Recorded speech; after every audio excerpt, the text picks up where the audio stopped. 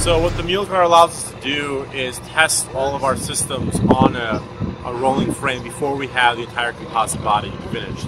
So it lets us work on the aerodynamics and the composites for a lot longer. As you know, aerodynamics is one of the largest factors in solar car racing in terms of energy consumption. So it's in our best interest to maximize how much time we spend developing our aerodynamics. We're currently welding the steel beams together to build the chassis. That will be combined with some steel plates to complete the Mule chassis. Right now behind me, Scott's cutting some of the pieces that come off the back of the chassis, and that's where we're going to be able to mount the shock for the real trailing arm. So after we build the Mule car, we're going to be taking it out to the gold lot behind the Wilson Center, testing it to get our first generation parts done and see if they all work together.